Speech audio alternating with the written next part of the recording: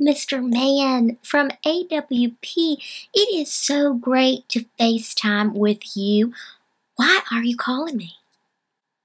Okay, so let me get this straight. The subcommittee of AWP rejected all the disabled people and their panels for Los Angeles. Why did you do that? Oh no! Of course, you didn't mean anything by it. The problem is, you could only accept... Oh, I have to get this. Hello. Yeah, I'm talking about the shitstorm right now. You could just add a panel. Just add a panel. No, you can't do that. You're right. No.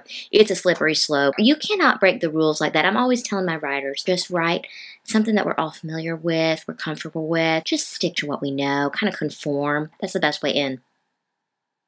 It is a democracy, so they can blog about it. They can tweet about it. Start at change.org petition. Oh, they did all of that? Well, then they need to boycott. Oh, they did that too? Let's just be real for a second, Mr. Man. It's got to be from the outsider's perspective, like the best friend. If it's the disabled person, it's a little too close. When I meet them, sometimes I wonder, I have a lot of disability in my books. Have they read my books? What do they think about it? Are they upset? And it gets kind of awkward. I think what you should do, I owe you. Keep it short and sweet. I owe you a panel. Or give them a swag bag. Put some bubbles in it. Turn your troubles into bubbles, you could say. What do you think? Take them to brunch.